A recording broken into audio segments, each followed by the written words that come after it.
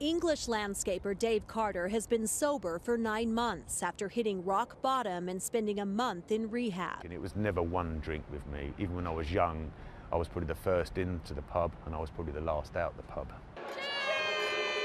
Researchers studied drinking habits in 195 countries over 16 years and found consuming any amount of alcohol is more likely to do harm than good. This new research has found that there is no safe level for people in the population to drink alcohol. Despite recent research showing light to moderate drinking reduces heart disease, scientists found one alcoholic drink a day increases the risk of developing one of 23 health problems, including cancer.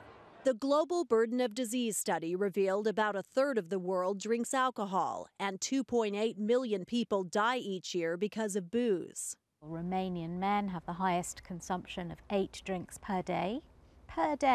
And Denmark had the highest percentage of drinkers.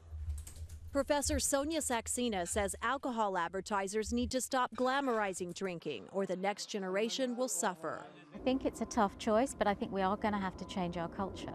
Do you still go out to the pub from time to time with friends who drink?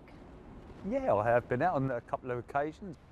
Dave's drink of choice is now soda and lime, and he says he's seen a big improvement in his health. My eyes have been opened now to a life that I never thought was possible. Researchers say alcohol use is the leading cause of death and disability in people as young as 15 to 49. Tina Kraus, CBS News, London.